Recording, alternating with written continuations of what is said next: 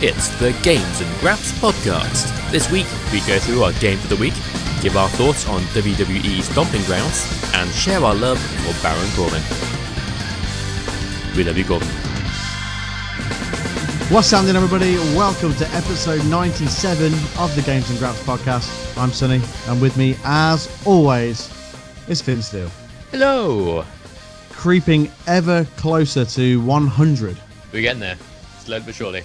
We absolutely are. How you doing? I'm alright, cheers. How are you? I'm good. We're about to experience a heat wave, and I'm going to put the barbecue on, so that's a good time. Cool. Actually ventured outside today for a change. Wow, how was it? Warm. But Yeah, nice. it was pretty warm. Did you wear shorts? I did actually, yeah. You did? Yeah, well, I only went into my garden in my shorts. I did go outside into the real world as well, but I wasn't wearing shorts. I was wearing actual, trousers like a normal human. I got excited then, thinking you'd gone out into the big wide world. Yeah, no, I've been out in the big wide world. I went like for a meal with my parents, which is nice, and I had a little one around like the canal and stuff. You sound like such an old man. I am. I'm an old man trapped in a 30-year-old body. He plays video games. Yeah, that's fair enough. So Finn, what have you been playing? I'm playing quite a bit actually. Just playing 27 games all at the same time. So I'm playing a lot of Mortal Kombat 11 at the minute, which is how are you finding it? It's really, really good. I like it a lot. The first fighting game I played in some time. Mm-hmm. But I'm really enjoying it. I then play X. This is my first Mortal Kombat game since 9 on the PS3. Or okay. Xbox, I can't remember which one. Yeah, it's really good. I'm enjoying it a lot. And yeah, I'm basically grinding down for the platinum right now. I've basically got most of the trophies. The only ones I need are for completing 250 towers in the Towers of Time mode, which, it's going to take a while. That's grindy. It is grindy, but there isn't quite an easy way to do it, which I'll probably take advantage of at some point. Ah. Yes. And then the other one is like you need to win or play a game with 2 other people, but in like a group battle, which only happens every now and again in the Towers of Time, and I've yet to see one, which is really annoying. So yeah, just waiting for that, and then just gotta grind out some towers and get the last things I need. Fair enough. I've been playing it as well. Oh, cool. How are you finding it? Yeah, I like it. I think it's really good. I've been playing a little bit online. I find it quite overwhelming because there's quite a lot to do on it. Oh yeah. It's like it's not just sort of back in the day when you had Tekken, it was like arcade, time attack, and that literally was it. And but like now there's like a wealth of options. Like you've played it, but there's so much to do. It's crazy, and it's a little bit daunting because I want to play the story mode, but then you've got the allure of the online mode, which I think is really good. Oh yeah, pretty good. It's just there's so much to do, and I like the towers as well. That's fun, but it's it's just really good. But I just find it a little bit overwhelming, and I still don't like the crypt. I don't like the way you have to unlock everybody's second fatality like through the crypt. That's annoying. You don't have to unlock it. You can use them whenever. Oh, you can? As long as you know the combination, you can just do it. Oh, right. Okay. Yeah. Oh, right. Makes you wonder why they bothered putting them in the crypt in the first place. We can just Google it. But hey. That's true, because you can use the easy fatality as well, can't you? So I'm assuming if you've got easy fatalities, then you can just do it that way. Yep, exactly. It's weird. I don't get it. And yeah, I'm not a huge fan of the loot box thing not in video games in general, but also in Mortal Kombat 11 because in fighting games, I tend to play one character and just get good at that one character. Yeah. So if I want to skill for that one character, I have to keep going through every single chest trying to find the right gear for the right character, which is a pain. Yeah, really, I think it's a bit of a pain. They've had the crypt in Mortal Kombat for a while now because I remember on the PS2 ones, like Deadly Alliance and some of the other weird ones that they brought out, there was a version of the crypt like on there as well. Yeah, I remember that, yeah. But it was just like I remember it being just sort of like a set graveyard. There was no sort of running around or nothing like that. You literally just scrolled side to side, up and down, and selected the one that you wanted to crush, basically. Yeah. Who do you play as? I played Jade. Okay. Yeah, one of the long like pole thingy. Yeah. Cool. I went through a bunch of characters. I didn't want to play like Scorpion or Sub-Zero because everyone plays Scorpion or Noob Saibot. Yeah, see, I play Noob Saibot. That's fair. But I've always played Noob Saibot from like when I used to play Ultimate Mortal Kombat 3 on the Mega Drive. Oh, nice. He had an insane kick combination, which was just impossible to block. Oh, yeah. He doesn't have it now, but I think Noob Saibot's really good. But yeah, I mean, I try and stray away from Sub-Zero or Scorpion and people like that because I've been playing those characters for years. Yeah. It's like every other game online I play is against Scorpion, and like even if it's not Scorpion, I'll play as someone else, and then between rounds I'll switch to someone else. And I'm like, $10 as a Scorpion, and then yep, Scorpion. Oh, for fuck's sake, it's every fucking time. Yeah. And everyone uses the same exact combo. It's like, yeah, they can get pretty good blocking now. But hey, that's good. I mean, that's the art. I mean, once you learn how to block properly and counter and things like that, the game definitely becomes, I would say, a lot easier to play online. But yeah. I think it's really good. I think as far as fighters go, I think it's probably the best looking one. Oh yeah, it's great. The fatalities look awesome. Oh, it's so cool and amazing. Well, I do feel like the super combination. I don't even know what they're called.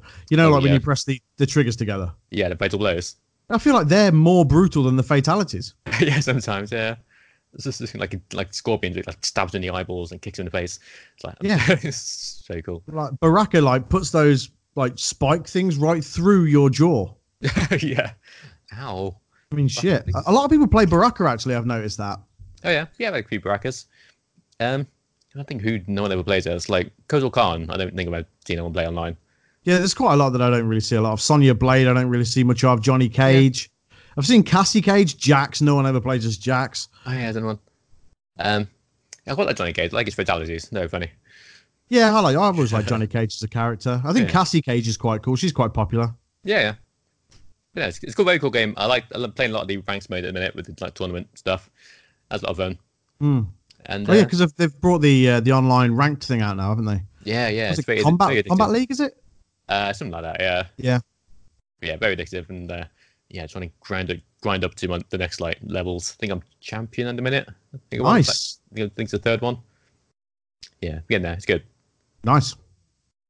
Cool. Other than that, finished Blood and Truth on VR, PSVR. Oh, cool. Did you enjoy it? Yeah, really, really good. Definitely one of the better VR games out there. Very cool. Very story focused. Yeah. And yeah, the story really ramps up towards the end as well. It's very cool. I don't want to spoil anything, but it's very good. I mean, I highly recommend it if you're into shooters and good stories and video games. That's fair enough. I mean, I've played only a very tiny bit of it, but it's what I played was great. I loved the London Heist on PlayStation VR Worlds. Oh yeah. And I've been excited for Blood and Truth for ages. I've not even had a chance to play it that much, but it's really, really good, and it's exactly what I expected it to be. And in no way is that a bad thing at all. Oh no, it's essentially an on-rail shooter, but fancified. It's like super fancy, and you do all these cool things, like you can pick locks and stuff like that. It's very cool. I like it. Yeah, it's those kind of little intricate details, I think, that make VR games so cool. She did that first bit. Obviously, this is not very spoilery because it's at the very beginning of the game. Yeah. But when you sort of you're breaching and lock picking and stuff like that, it's difficult to explain because obviously you have to see it to believe it. I know that sounds very cliche when it comes to VR, but it's true. But it's just really, really cool, and everything is so accurate as well. The shooting is phenomenal. It's just so good. It deserves all of the plaudits that it's getting. Oh yeah, absolutely. I like how you can spin the gun on your finger as well by holding a button. Yeah, that's cool. I enjoyed the climbing the ladder bit as well. I know it's something so simple and trivial, but just using the remotes to climb the ladder, I thought that was cool. Yeah, meanwhile, real life, you're just there holding a couple of glow sticks again. Yeah, definitely. Yeah, that's all it is. Literally, that's all it is. Funny. Cool. What else? Been playing Sekiro finally. Oh, okay. Yes, by From Software. Really, really good. Definitely the hardest. I think it's definitely the hardest game they've made so far. Really? At least to start with. I don't know how it gets later on, because still near the start. It's very difficult. It's a lot of very timing based, a lot of time attacks perfectly and things like that. Okay. Also very stealth based, which I like. Like you can just sneak up on enemies, you can crouch, stab them in the neck. Very cool. Yeah. It's definitely a game that I wanted to look at, because I like the From Software games. I'm just not very good at them.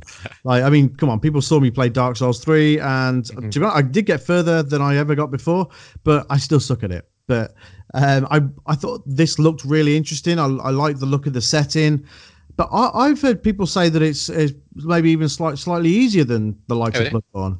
Maybe it gets easier as you go on. I still need to start. It's beat the first proper boss, which I had to Google how to beat it, because I was like, how the hell do you beat this thing? I couldn't do any damage. Apparently I missed a upgrade you can get It's like, yeah, I didn't have that. Yeah, that makes sense. Like in Metal Gear Solid, when you miss the thermal goggles and you just fucked for the rest of the game. Pretty much, yeah. Yes. Yeah. This is, but no, it's really good. I'm really enjoying it, and look forward to playing more of that. Also been playing Persona Q2 on the 3DS. 3DS still has some life in it, turns out. Wow, okay. still making games. So yeah, Persona Q2 is like a spin-off Persona game, which has characters from Persona 3 and 4 and 5 in them. Oh wow, okay. Yeah, like a dungeon crawling RPG kind of thing. It's very cool, like very story focused as well. And yes, it's right up my alley. I love it. That sounds pretty interesting. Yeah, if you like Persona and you've still got a 3DS hanging around, I highly recommend it. It's super good. And music as well is just amazing. Everything about it is great. Just, it's highly underrated because I don't think people care about 3DS that much anymore. And it's kind of under the radar a bit. But yeah, if you have a 3DS lying around, definitely pick this up. I do find it interesting that they do continue to bring games out on these consoles that are sort of starting to fade out. Like that Persona game probably could have come out on Switch. It could. There are mechanics on it which really worked. But I don't see how it would work on on Switch because you need to like draw the map as you go, which is a cool little neat touch. But on the Switch, I'm not sure how that would work. I guess play a handheld it would work, but playing it on the TV it'd be a bit weird. Yeah, okay, that makes sense. Yeah, sure. Yeah, but no, it's a really good game. Highly recommended. Yes. Other than that, I think that's about it. So far, there's something else I'm forgetting. Oh yeah, Bloodstained. It's streaming that. Streaming playthrough on that. It was made by the guy who did Castlevania Symphony of the Night, which is like a one of the best games ever made, according to people. Yeah, exactly. I agree. It's incredible, like exploring platformer thing. I call Metroidvania. They call them. Okay. Yeah. Sure. Yeah, and it's really good. It's a little bit buggy. I went into a few bugs. Like one point, like I had fighting this big enemy, and it just like froze, and I was just like, okay, I'll just stab it to death. While it was just standing there doing nothing. Yeah, some of the like cutscenes and things, or like the animations, a little bit janky. But it's fine. It doesn't really matter. The gameplay itself was really fun. Okay. Does it retain sort of a similar sort of gameplay to Symphony of the Night? It does. Like 100%, yeah. It's basically Symphony of the Night, but different characters and things. But no, okay, fair enough.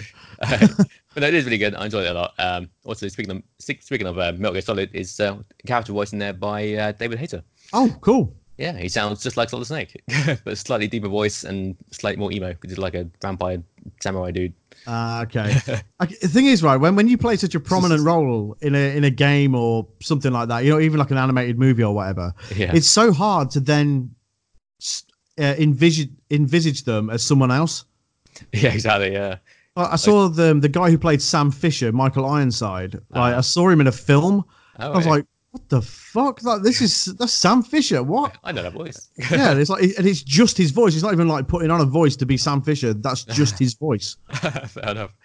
Yeah, because like as soon as I heard his voice, I was like, that's really sounds like Solid Snake. That's David Hayter or someone doing his best David Hayter impression. Yeah. I'll Google it and say, oh yeah, David Hayter. Thought so. Okay. Yeah. And that's about. Oh no, Mario Maker 2 came out. Yeah, did you pick it up? Yeah, got it a day early actually. That worked. Oh, nice. Early. Cheers to that. Shop 2. Good old Shop 2, man. They never let you down. Oh yeah, great website. Highly recommend it. There are other sites you can buy games from, FYI. Another one. But buy from that one because it's the best. This is exactly. What was I gonna say? Oh yeah, really good game. Surprising amount of levels on there already.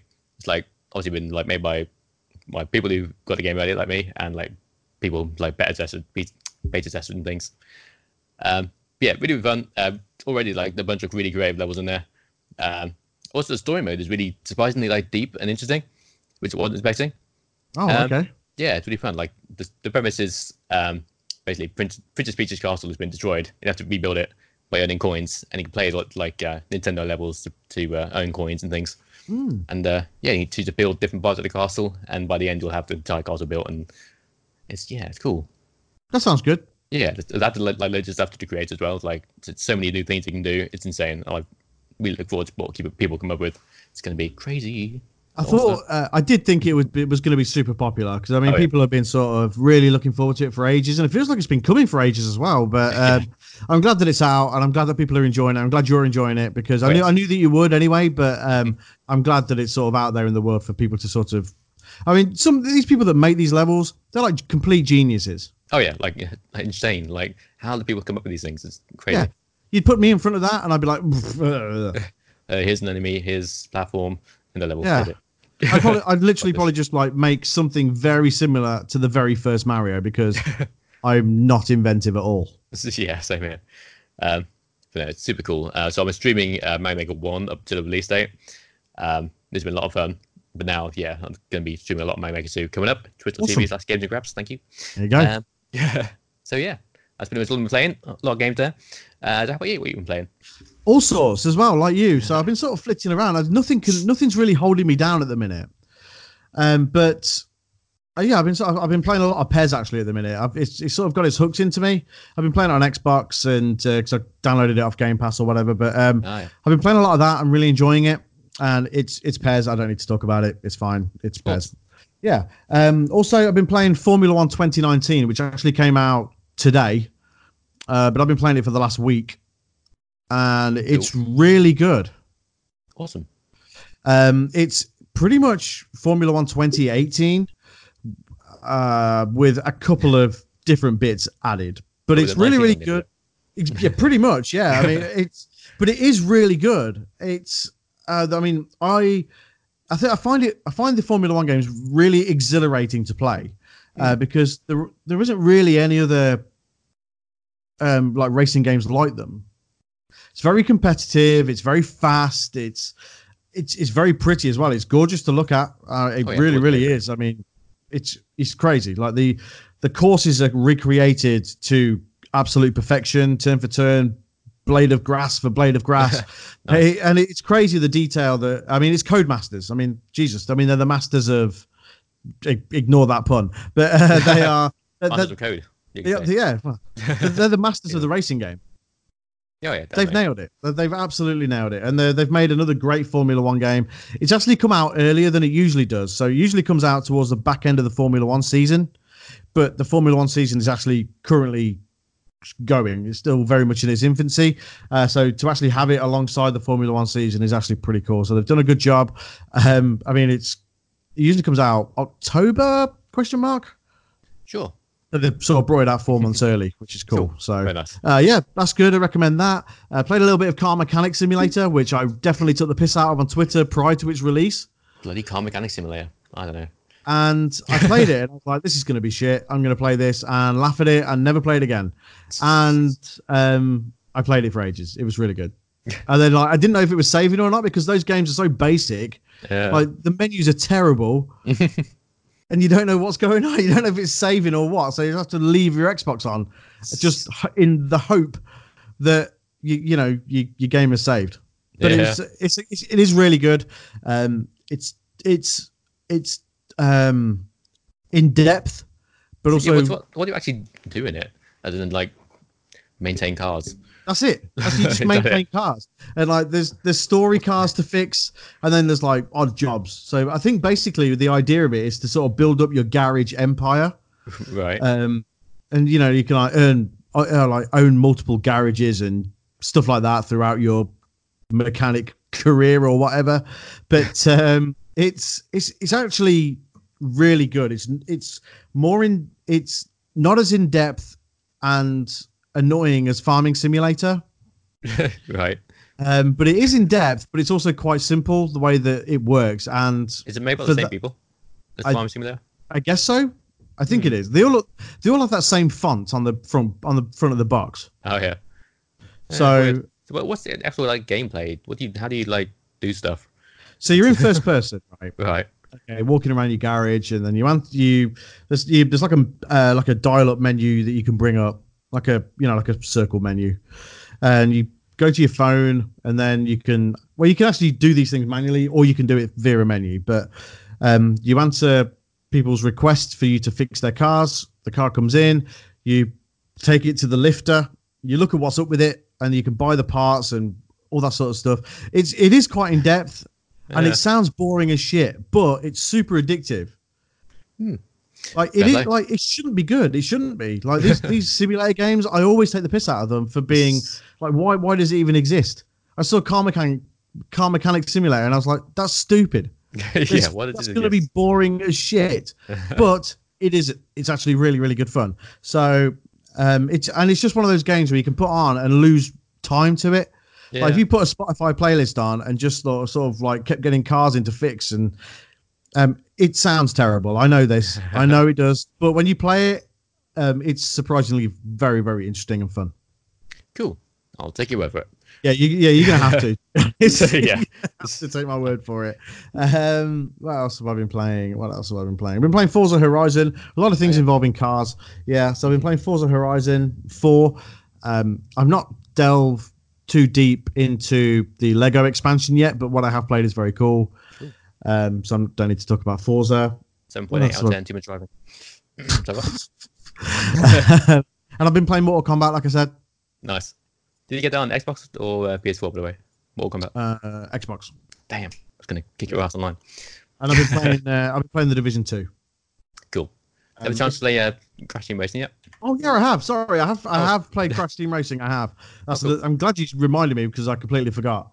And it's good.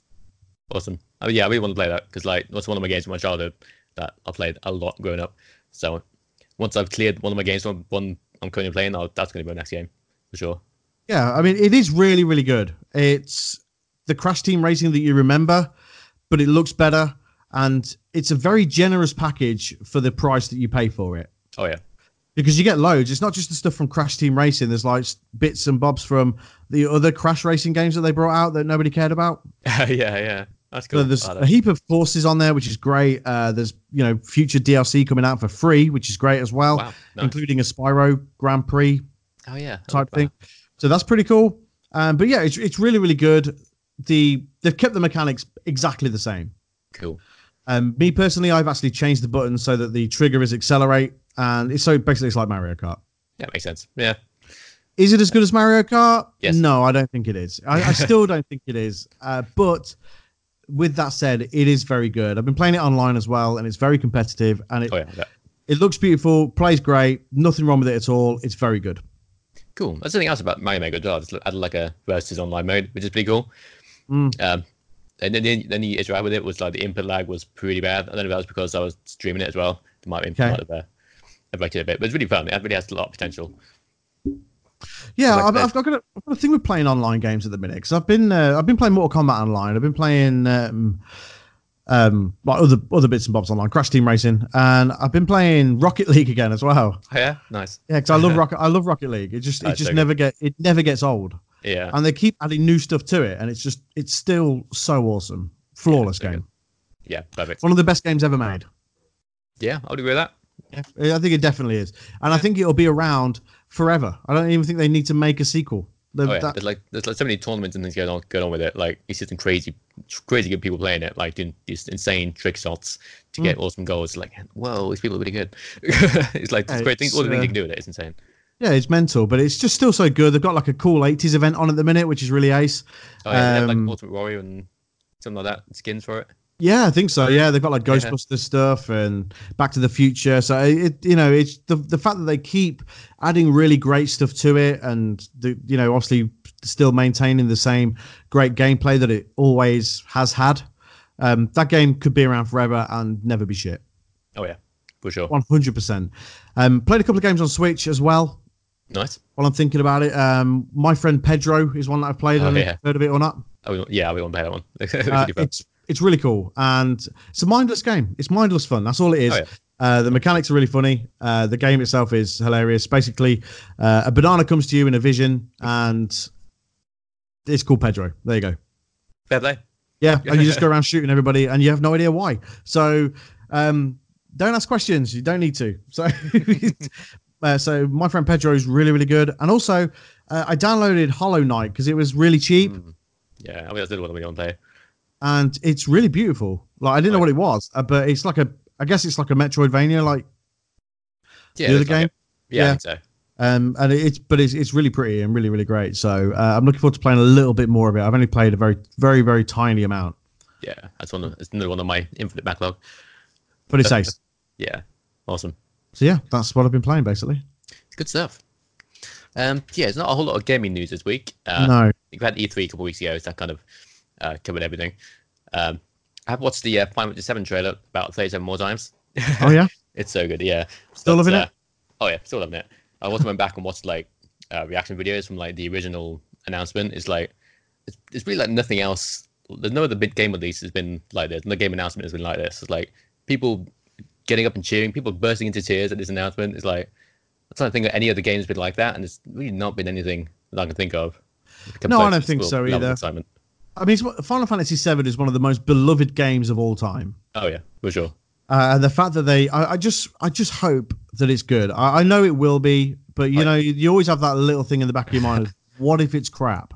Yeah. What if it's really What if it isn't what people want it to be? You know. Yeah. So there's always that, but I think it's going to be great. I mean, it just looks fucking unbelievable. It really does. Yeah, everyone who played at E3 is saying it's really good. Like this is exactly what you want us to be. And yeah, it's like the thing is as well, they could have taken the easy route and gone like just like HD'd it up, give us new character models, made the environments look better, and put it out, and people would have been happy. They'd been like, yeah, okay, cool, we got Final Fantasy VII again. But they didn't. They put all this new effort in, made it like as good as it can possibly be, and yeah, it's obviously got a lot of people who generally love the game, and you know, all the fans growing up working on it, and yeah, so much love has gone into this. It's just it looks amazing, and I'm sure it will be amazing. I'm 100% certain it'll be amazing. Yeah, it just looks phenomenal. It really does, and it doesn't come out until next year, which is slightly disappointing. But there's loads of stuff that doesn't come out until next year. I mean, we've got plenty to play. It's not like we're shorted. We've got a shortage of games. It's not like we're in a drought or anything like that. Yeah. I could dive into games from 5 years ago that I haven't even played. Yeah, exactly. But yeah, it looks amazing. I can't wait. Yeah, absolutely. So yeah, so not really a lot of gaming news. Like you said, E3 pretty much covered it. But the world of wrestling has gone fucking bananas. Yeah. What is going on? Everybody hates each other. Yeah, absolutely. You've got AEW guys, you know, taking the piss out of WWE guys. You've got WWE guys proclaiming that it's the best wrestling on the planet. You've got indie guys being independent, and then it's mental. Like this is such a weird time for wrestling at the minute. It's bizarre, yeah. Everything's going on. So bizarre. Before we get into all that nonsense, let's talk about Stomping Grounds. I thought the show itself was actually very good. Yeah, it was right, actually. Yeah. Terrible name though. You say this right, but if that was the name of the pay-per-view in 1998, people would have loved it. Yeah. Right, let's reel off some terrible names for pay-per-views. Fully Loaded. Right, yeah. That's a fucking awful name. If that was its name now, people would be like, Jesus Christ, Fully Loaded. What an awful name. Yeah, that's fair, actually, yeah. That have been the bad ones over the years. Yeah, I mean, WCW had some bloody awful ones. WCW was shit towards the end anyway. Yeah. But, like, towards the end of there, like... They had like Sacrifice is TNA. They had like they were like going through the 7 deadly sins. Oh yeah. They never made it to the 7, like past 3 or something because WCW was brought out by WWE. But you know, like ECW had terrible names. November to Remember. That's a shit name. Oh right. Pay-per-views don't have good names. Double or Nothing is not a great name. True. Fighter Fest is a worse name. Yeah. Oh, It is. It's a shit name. I know what it is. I know why they're doing it because of that. The Fire Festival thing that there was such a hoo-ha about, and they made a Netflix documentary and so on and so forth. But Fight for the Fallen is. I don't think many pay-per-views have good names. I don't know. Stomping Ground just seems a bit cheesy. It's like, Stomping Ground. It's time to kick ass and take names. Yeah, that stuff is cheesy, right? Yeah. But the name itself, I don't even think is that bad. It's when they start adding bollocks to it, like. Like side names like Stomping Grounds, Kick Ass, Take Names. Oh, fuck off. Just call it Stomping Grounds and it's fine. You don't need to call it the rest of it. And then, WWE make it cheesy. It's true. Like the name itself, fine. But when they add like boots to the logo and then they add like these boots are made for walking for the theme song and shit like that. Yeah, that's what makes it rubbish. Like, not the actual name itself. But yeah, I think over the years there are some very questionable pay-per-view names from all sorts of different companies. True, very true. Right, let's go to the matches. Stepping floor. It's time to take names and kick ass and kick names. What? Yeah, let's do that. These boots are made for walking after all. So just take ass and kick names. That's what I'm trying to say. Right, the pre-show match was actually really, really good. 205 guys, Tony Nese, Akira Tozawa, and Drew Gulak, triple threat for the Cruiserweight title. Awesome match. I mean, so good. Really good. I mean, really good. I've started watching 205 now on a weekly. Yeah, me too. And it's really, really good. But no one cares. Move it to Full Sail. Jesus Christ, move it to Full Sail. Yeah, please. Tape it along with NXT and do it that way, because the SmackDown crowd, they just don't appreciate it. They just could not care any less. Yeah. About it. It's like, I watched this week and it's like the crowd just dead the entire time. Like, I mean, come on, guys. I mean, the action thing's really good, but yeah, it's awesome because it's a WWE Network show and not on television. Like, obviously, they're given free reign to actually wrestle. Yeah. But yeah, no one cares about it. I mean, and then when they do put on like these amazing matches, like the fans are like, whoa, this is really, really good. 205. Yeah. And then they fade away again. Yeah, it's a shame. And Jack Gallagher has really impressed me the past few weeks. Like, he was on NXT UK, wasn't he, against Cassius, I know. Yes, he was. Yeah, really, really good matches. Yeah, so good. He's a great wrestler. Really, really good. Insane. This match was really good. Drew Gulak ended up winning, which is nice. Yeah, which is really cool. I'm really happy about that. Cool. I think we both had Tony Nese for predictions. Yeah. So, there's a point there. No, it's the same because I was thinking Drew Gulak. I was like writing them down. I was like, mate, Drew's been getting seen a lot. He was on NXT recently. I don't know. But I'm with the safe bet, and yeah. Yeah. I mean, I was surprised that they took it off Nese, but I think Drew Gulak is better. I just think he's better. He's a better character. He's a better wrestler. I'm not taking anything away from Nese because he is really good. But yeah, Gulak has been flying the flag for 205 for some time.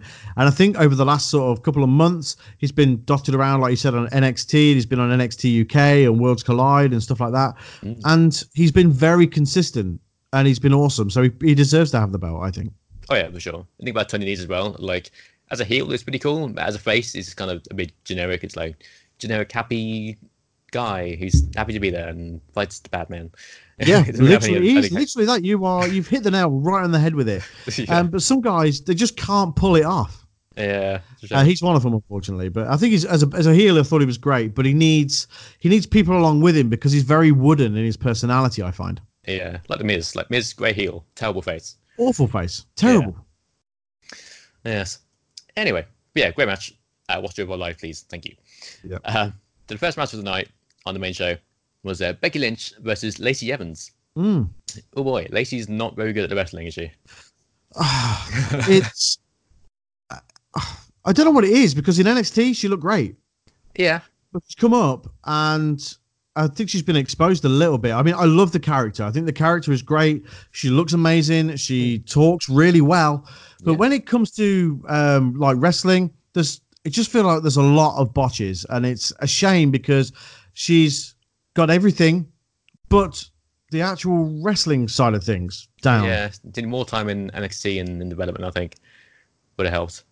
I think so too. You can see Becky like getting frustrated. I've seen a video of like Becky looking really pissed off. There was like a botched sort of Becky was going to do her sort of springboard back kick. But Lacey staggered and wasn't in the position at the right time and things like that. And it looked messy and it was messy. And yeah, it didn't look great for Lacey, unfortunately. Yeah, like Vince just saw like blonde hair, blue eyes, big boobs. And it's like, yeah, dollar signs, ka-ching.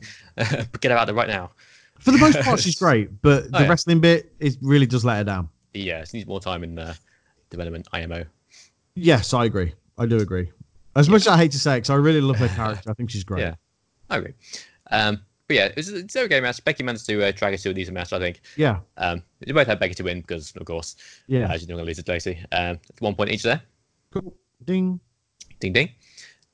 So we had The New Day, Woods and Big E versus Kevin Owens and Sami Zayn. Which is really good. Yeah, again. Cool. Yeah, really, really good, but not surprising. Yeah, it should have been good because they're all awesome. Yeah, exactly. I like Sami and Kevin Owens, but I can't help but feel that it's getting a little bit old. I really want to see Kevin Owens have a great run on his own, and I also want to see Sami Zayn have a great run on his own. I just think the two of them being together holds them back a little. Yeah. At the same time, it helps boost a somewhat lackluster like tag team division they've got at the minute. They're great together. I think they're both like heroes together. Oh yeah, they're great. Sammy's awesome. Kevin Owens, awesome. They're both awesome, but it's I don't know. There's something about it that I don't like. I think it's been going on for too long. I'd like to see them go their separate ways for just not against each other. Because Lord knows, I mean, although their matches were great, I don't need to see it again. Yeah, that's fair. But yeah, really good match. Yeah, I liked at the start. Kevin Owens just like super kicked everyone. He was like spamming the super kick button. Yeah. And I actually thought at the start it's going to be like a super short match. He's like the descent on onto Woods. So I was like, wow, is that going to be it already? But no, it carried on. He kicks out, thankfully. But yeah, really cool match. Ended with Kevin Owens taking a stunner on Woods, which I like a lot. They're still using that. I like that too. Yeah. And yeah, Sami and Owens win. Good. Yeah, absolutely. Really good. Very pleased with that. Yes, me too. So both said the same predictions there, and they both get a point. Ding. Ding, ding again. So we have another good match. Samoa Joe versus Ricochet for the US title. Loved it. I thought it was really great. And to be honest, I think it was always going to be like these two in the ring. Both just incredible wrestlers, two very, very different styles. But I think Joe can have a great match with anybody, and I think Ricochet can have a great match with anybody, and combine them together, and it's magic. And that's exactly what it was. I thought it was really good. I mean, it was slow in parts, but that's Joe's side of things coming into it. Yeah. And then obviously when the pace quickened, Joe can also keep up with that. And it just, I mean, I love that spot where Joe catches the kick and flips Ricochet, and Ricochet just like a double spin in the air, and it's mental. It's crazy, but it was cool. It was great. Yeah, it's one of those like hard to call. Like, I felt like it could have gone either way. Yes, for sure. Yeah, I think the right decision was Ricochet winning for sure. Yeah, I think so. I think you're right there. He won with the 630.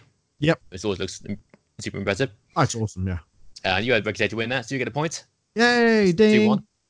Damn it. Okay, that's fine. I'll catch up. It's still plenty of time. Plenty of time. Loads of matches. Oh yeah, of course.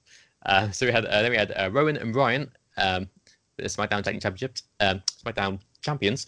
It's Heavy Machinery for the championship, obviously. Yes. And in Danny Bryan's hometown, so the crowd obviously gonna love him. Yeah.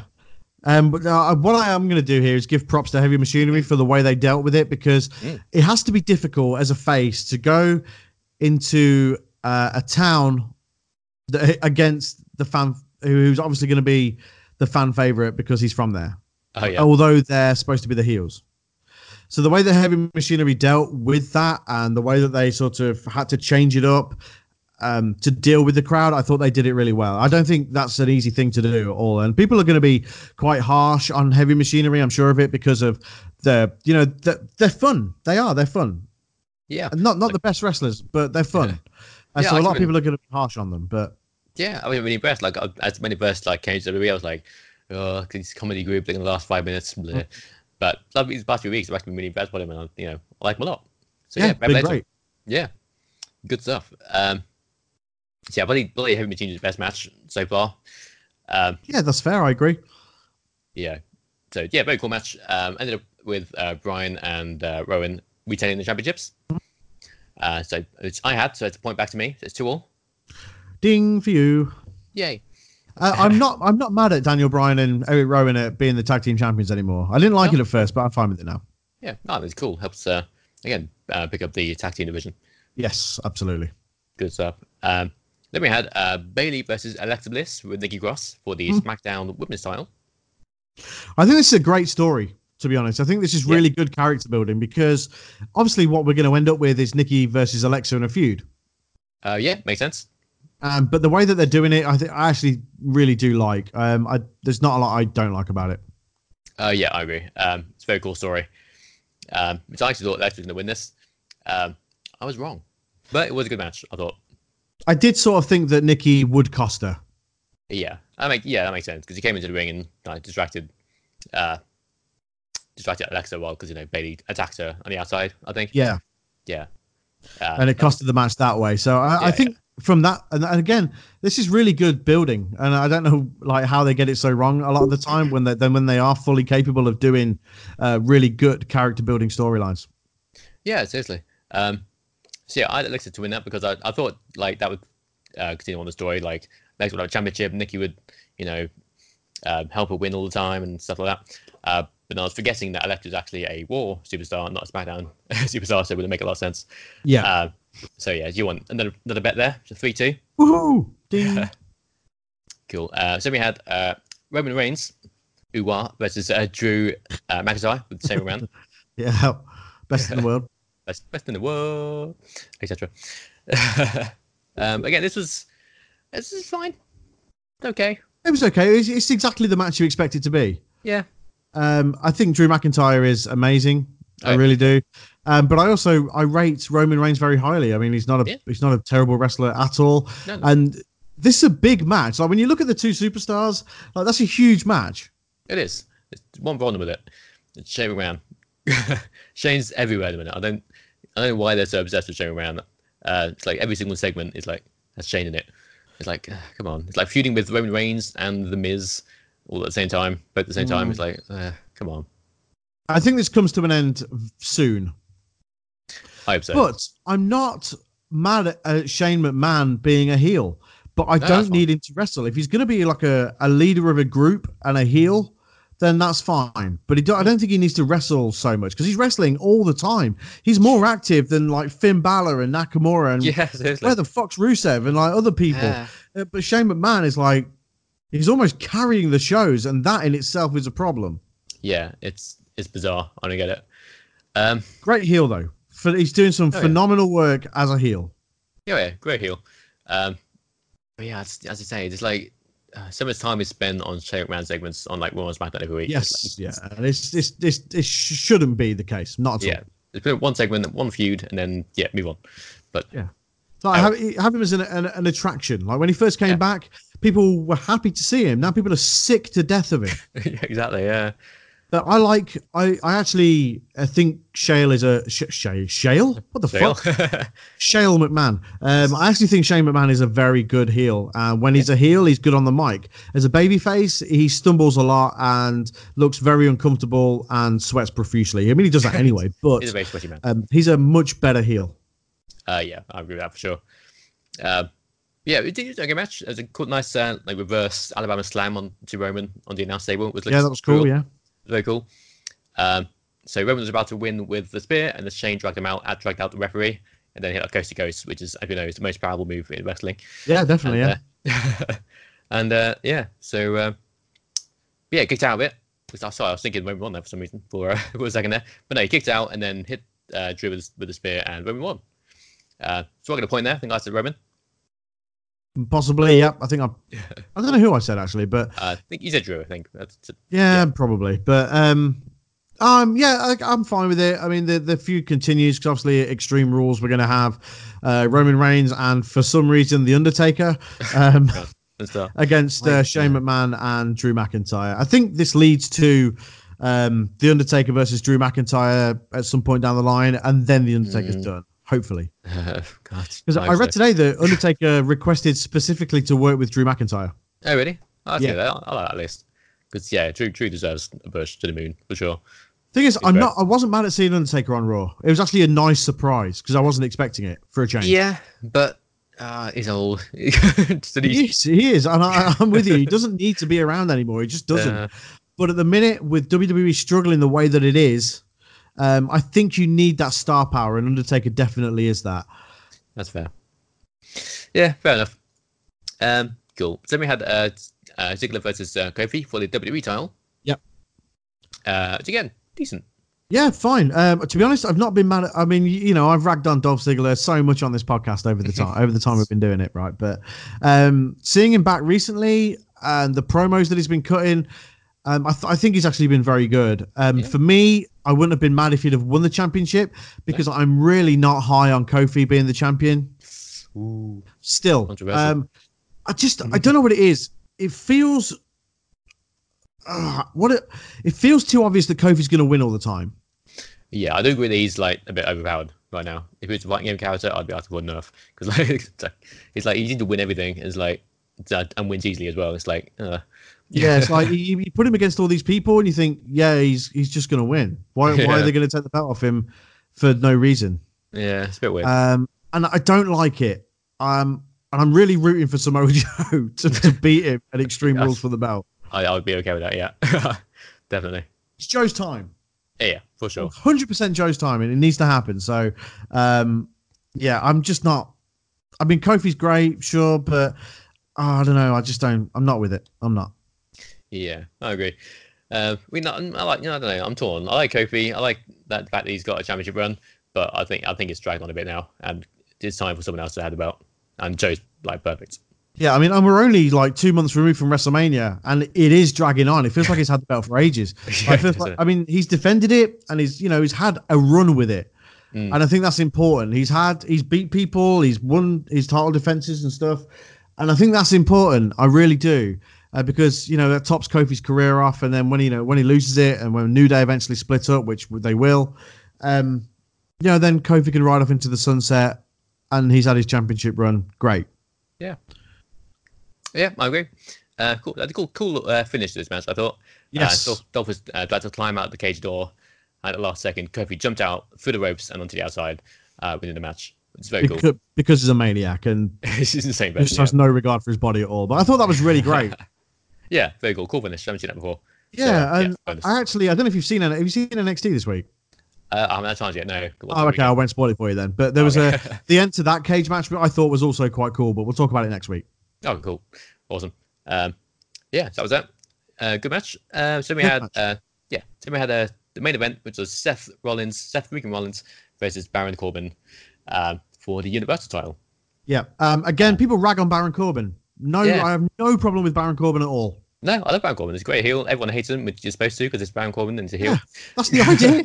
That's the point. Baron Corbin should fucking hate him. Yeah, that's the point. he doesn't want them to like him. He's the bad guy. He wants to be hated, for fuck's sake. I don't think he's a bad wrestler. I like the boss man thing that he does. Like when he slides out of the ring, runs around the ring post, and goes back into the ring. I like that. I think the End of Days is a great finisher. I like the Deep Six. Mm-hmm. He's good on the mic. Mm-hmm. He's got there's nothing wrong with him. People just don't want him to win because their favorite superstar isn't winning the belt. That's all it is. That's exactly what it is. Yeah, exactly. Yeah. Oh, fuck's sake, why isn't AJ Styles the champion? Why isn't Nakamura the champion? And it's like, look, just get over it. That's the way it is. Tough shit. Don't get me wrong, I love those guys being the main event too, but that doesn't mean Baron Corbin's bad just because those guys aren't in it. It's like, yeah, but that's what the internet thinks in this day and age. Yeah. Finn Balor's not in the main event, so Baron Corbin is shit. Pretty much. Oh, internet. Get the fuck out of here, man. Just watch it and I'd watch it or don't. Just make up your mind. Yeah, who cares, man? Fuck's sake. No, I agree with you. Anyway, so this is the best pro wrestling on the planet. Yes, there's a little flub about Michael Cole, which I thought was funny because obviously Seth and Becky are a thing, which they're making a big deal out of. Yeah, they're talking about Becky Lynch. Like, Becky Lynch's boyfriend, Becky Lynch. So, all right, cheers, Cole. Yeah, Becky Lynch is her own boyfriend because she's a man. Becky. Yeah, the man's man. The man's man.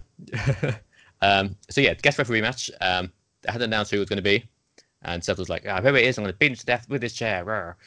And then who did he announce? Lacey Evans. Oh snap! Right, it's genius. I thought it was very clever, and I had no problem with it whatsoever. I also had no problem with the match because I thought the match panned out very well based on the story they were trying to tell, which was obviously trying to lead to a mixed tag team match. Again, fine. But I thought it was very smart because for two reasons. One, Seth can't beat the shit out of Lacey Evans with a chair. Yeah, clever. Two, Lacey Evans is in a feud with Seth Rollins' girlfriend and would obviously want to cost Seth Rollins the championship to piss Becky off. Clever. Right. Tell me what's wrong with it. Tell me. Yeah, nothing. I think it's great. Right. There you go. We must be the only fucking people who do podcasts who are actually rational. Yeah. They don't any common sense anymore. It just makes perfect sense. But again, it's because it's not what people wanted. Well, who do people think was going to be the special referee? Yeah. Like most of it saying on Twitter, like maybe Brock might make sense because he's got money back. Yeah, but then, fine, it would have made sense. But why would he help Baron Corbin win when he's probably just going to? I even said Brock at one point, but then I thought, well, Brock wouldn't make sense because why would he help Baron Corbin win and then just beat Baron Corbin? Yeah, exactly. So that's exactly what would have happened. So makes no sense.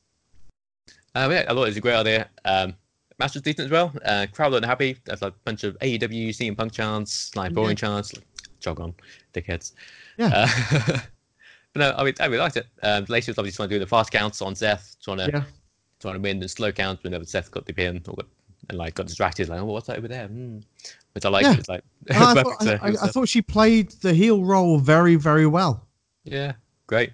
Yeah, I don't think that's an easy thing to do. No. Be a special guest referee, because a lot of the time it just doesn't pan out very well. Exactly. Yeah. This panned out perfectly, I think. Yeah, I agree. So after the match, they made it a no count out match, and then they made it a no DQ match. So Corbin used a chair. It's all 20. Seth hit like a falcon arrow onto Corbin onto the chair. Laces didn't count. Then whatever. And it's like hit some low blows on Seth. It's like, oh snap, end the day to Seth Rollins. But then Becky Lynch comes down to save the day. Yeah. Beats up Lacey, and then new ref John Cone. Oh snap, he's back. Yep. Came in, hit counted the pinfall, and won. And yes, Seth won. Sorry. Yeah. And John Cone didn't win and is now Universal Champion. No, people would be fuming at that. Yes, it's a bit. People are fuming anyway. They'd be even more fuming if John Cone was the champion. Yeah. Yeah, Seth counts at the end of the day, hits curse stop and wins. Good stuff. Good match. Fine. Good. Yeah, you're going to get shit for this, by the way. Oh, yeah, for sure. Absolutely. Our Discord will blow up. Definitely, yeah. Definitely. But so we're going to get shit for thinking that it's okay. But it was okay, and I liked it, so... Me too. By the way, speaking of Discord, if you listen to this and not on our Discord, there'll be a link below of the podcast, and you can check it out. I'll try and push our Discord a bit more to do that. So you had Seth to win. Now I had Corbin to win because I wanted to see the World Cup. I just wanted to be a huge troll. To be honest, it would have been hilarious. It would have been hilarious because we'd have been talking about how we're fine with Baron Corbin being the champion, and the internet would be an absolute meltdown. It was amazing. I want to see the world burn. It would have been awesome. Yeah. We're dickheads, so. Right, so that was Stomping Grounds, and I thought it was fine. B-. Yeah, I'd agree with that. I'd say B- as well. It wasn't perfect, it wasn't terrible, and that's all you can ask, I guess. Yeah, pretty much, yeah. So that's for predictions. You actually won that one, 5-4. Yes. Damn it. So what's the scores now? Because obviously I was quite far behind. 6-2 now. I had 6, you have 2. You're still a ways behind. I am really behind. You're behind. I am. Can you catch up? No. Maybe. There's plenty of time left. I mean, there's about 400 pay-per-views left this year. That's true. We'll do like AEW and stuff like that maybe as well. Yeah. And actually takeovers and all that. Yeah, absolutely. Cool. Right, before we sound off, a couple of little things. Paul Heyman and Eric Bischoff are in charge of Raw and SmackDown respectively. What do you think about that? I'm better than ever. Yeah, pretty cool. I'm okay with it. Fine with it. But like I see where people are coming from. I see like why they could be concerned, but at the same time, that was a long time ago. You know, all that old stuff that happened. It's like they've probably come a long way since then, and I don't know. Wrestling has changed a lot, and people's minds have changed along with it. I mean, some of them haven't. Jim Cornette, Vince Russo. I am looking at you, motherfuckers. Yeah. But you know, yeah. WWE, bro, it's the work, bro. Dicks. Anyway, I think. Eric Bischoff, I mean, I retweeted a video yesterday about him talking about the brand split. Oh, yeah. And he was absolutely spot on. And I think that'll be the first thing to change. No more wild card. Basically, I think they're going to want Raw and SmackDown to be different to each other. So I think the wild card rule will be gone with immediate effect. Yeah, I agree. Like, Raw and SmackDown should be their own separate shows. Like, make them different in different ways. Like, have like Eric Bischoff and Paul Heyman like competing against each other, have them on screen, like. That'd be awesome. Yeah, it'd be ace. So I think they'll make Raw and SmackDown very different. At the minute, they're both very polished. I think they'll change it up some way. I don't know what, but it's an exciting time. Obviously, these things don't change overnight, and WWE isn't going to get to the pinnacle that it could be overnight. It just isn't. But they're trying. You can at least they're trying to change it. Exactly. At least they're realizing that things are up shit's creek and they need to change it. Yeah, like people say, WWE needs to change. WWE's all got boring, and then as soon as they announce some change, like, they're changing this. They got Eric Bischoff and Paul Heyman. Yeah, no one is ever happy. No. You could change. Honestly, you could bring in. I don't know who you'd even bring in, but you could bring in like the most beloved wrestling promoter in the world. Well, yeah, you can't polish a turd, and that's what it'll be. Just things like that. Just anything that is announced by WWE at the minute is shit on.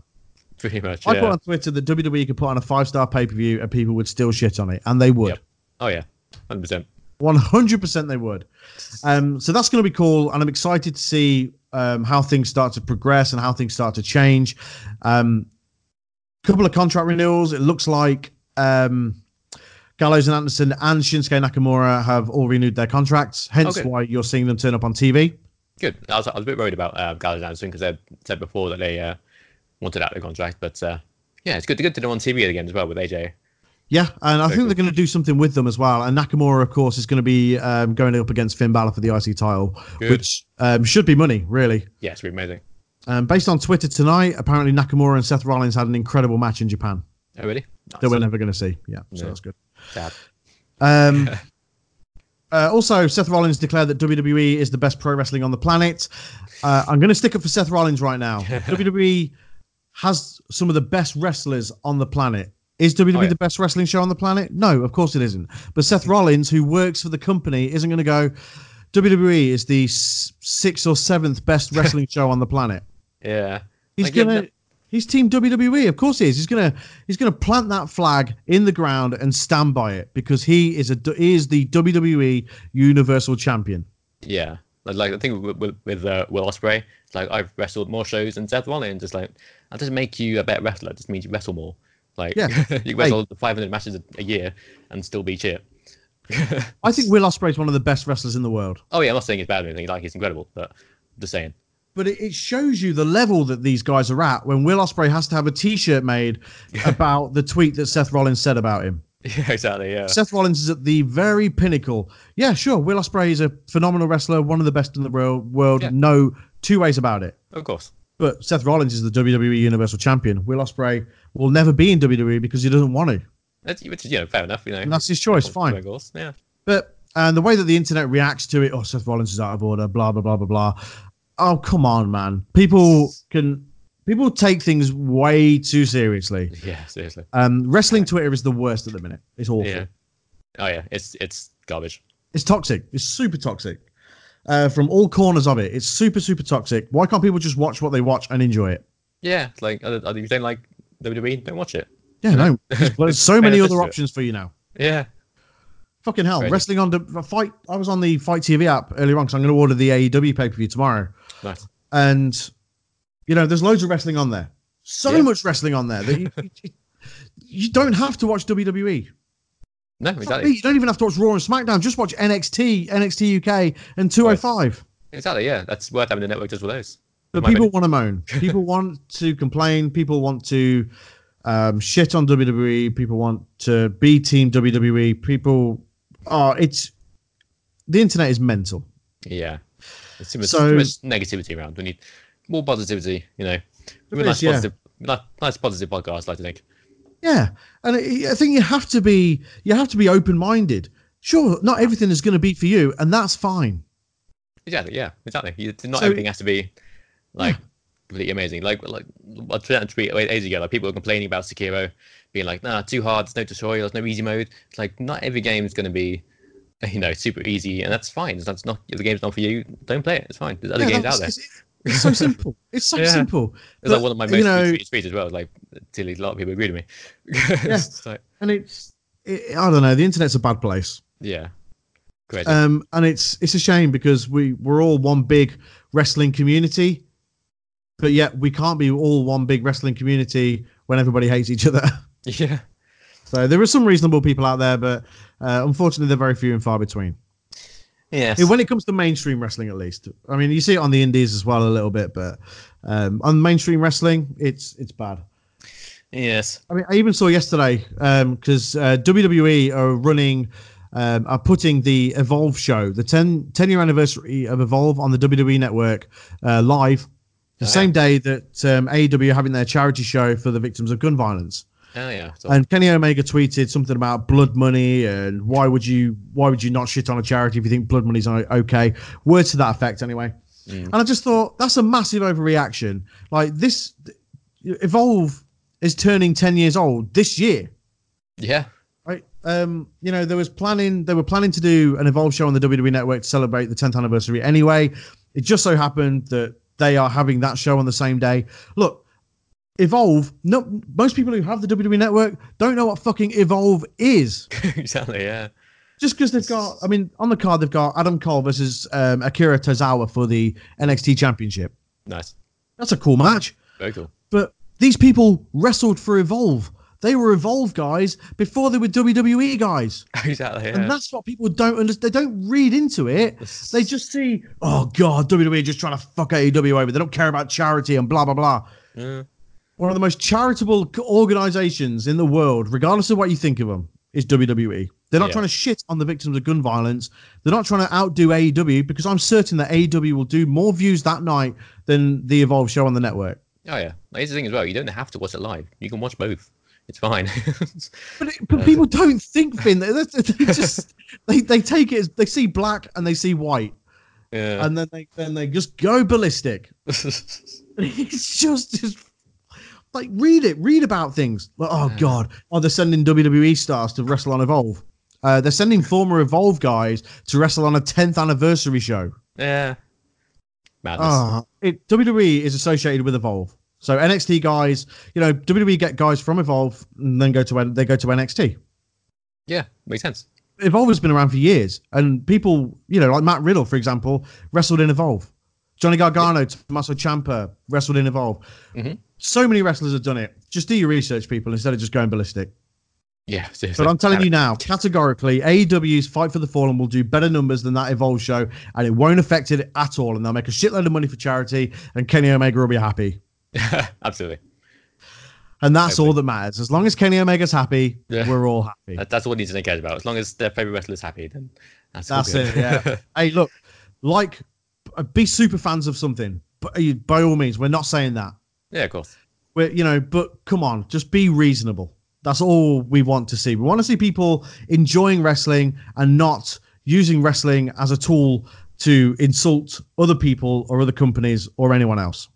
Yeah, exactly. Just be friendly, guys. Yeah, be friendly, be happy. That's the important thing. Just enjoy what you enjoy. Yeah. And that's all you need. Happiness. Good. Happiness equals good. Be happy. Happiness equals good. And on that note, the Games and Graps podcast is going nowhere. The Games and Graps Twitch is still very much active, and Finn Steele will be there all the time doing cool stuff. Yeah, lots of Mario. Yeah.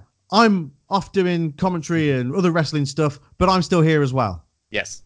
Big misunderstanding. The Games and Graps podcast is going nowhere. And on that note, this is the Games and Graps podcast. We are a weekly video game and wrestling podcast that posts every single Saturday across podcast services everywhere. Everywhere. And, in fact, no, just everywhere. There you go. Probably YouTube as well, I guess. Yes, I need to. Yeah, I keep saying it, but I need to get YouTube up and running again. Look, we'll figure it out. The most important thing is we're here. Yeah. And going nowhere. Nope. And we're going to try and make it those every week from now on. Absolutely. No more missed weeks. I can talk. It's going to be every week, every Saturday. We'll be here. We will be here, 100%. Anyway, I'm Sonny. I'm Finn. We'll see you next time. Take it easy, guys. Goodbye. Thanks so much. Goodbye.